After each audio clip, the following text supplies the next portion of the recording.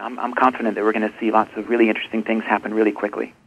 Is there infrastructure that has to exist, or is it all just sitting on everybody's systems? It's all just sitting on everybody's system. You don't have a server in your hometown or in Satoshi's hometown where all this stuff is being stored, right? No, it is completely distributed at the moment.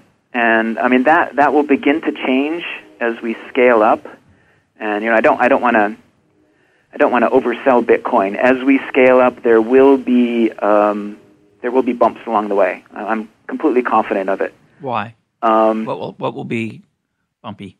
For example, as the volume of transactions come up, right now I can run Bitcoin on my home personal computer and communicate over my DSL line, right. And I get every single Bitcoin transaction that's happening everywhere in the world. As we scale up, that won't be possible anymore. If there are millions of Bitcoin transactions happening every second, that'll be a great problem for Bitcoin to have. It means it's very popular, it's starting to be really trusted, but obviously I won't be able to run it on my own personal computer.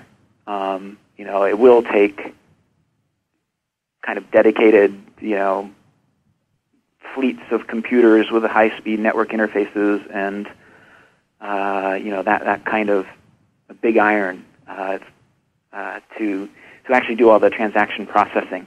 Now, I'm confident that will happen and that will evolve, but all of the people right now who are trying to generate Bitcoins on their own computers and who like the fact that they can kind of be a self-contained unit, I think they may not be so happy if Bitcoin gets really big and they can no longer do that. They have to start to trust somebody who is running one of these bigger data servers.